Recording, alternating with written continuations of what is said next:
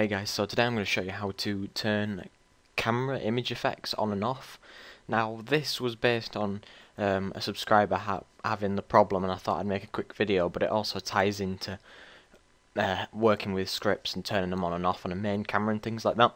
So all I've got is I renamed my script. It's similar to the binocular script that I had previously in another tutorial. So that script's the same.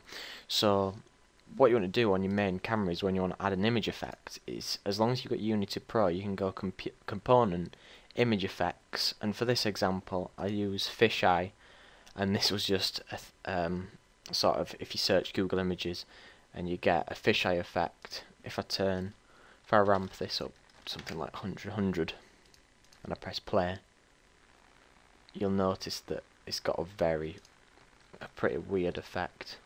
It's got a weird effect. It gives like a fisheye sort of lens effect. But for the sake of this, I'm just showing you how you can actually work with these depending on what you press. What I'm going to do is actually open the fisheye zoom script, which is just the same as the binocular script.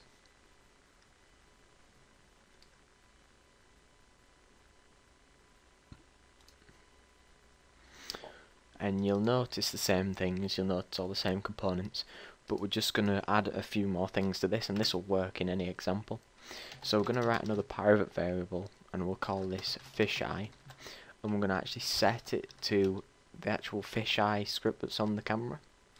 And then in the start function, we're going to write fisheye, which is our variable, and we're going to set it equal to, and then we're going to find the component, so get component, and then the fisheye script, and then put a semicolon, and then again we're going to write fisheye, which was our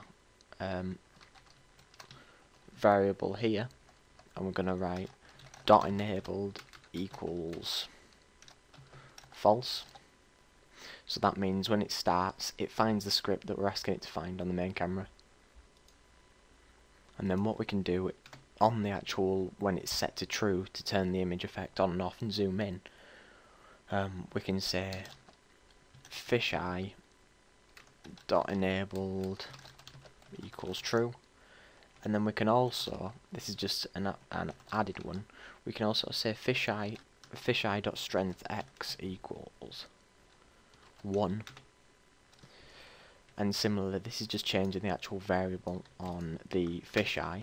So if I go back into Unity here, you can see that on the fisheye script we've got strength x and strength y, and you can see that inside the script. You can see all the variables that are inside. We'll set that to strength y, so you can change all these based on what you want to do. And then what we can do is set fisheye dot enable to false, so when you actually zoom back out again, you don't notice the effect. So what we'll do is we'll start the script. Oh.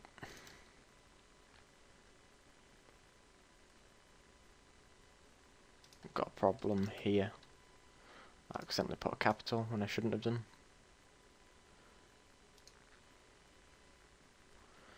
And then if I play the game, you'll notice that the fisheye script is not actually working, because you can see down here it's unticked. And when we right click, you'll notice that it is ticked now, and the strength has changed to 1. We unzoom, we get that effect. So that's just simply how you can turn scripts on and off by referencing it as a variable and setting itself, finding the component, and then just referencing that variable to change different things. So that's pretty much it. Cheers, and if you like the tutorial, don't forget to like, comment and subscribe.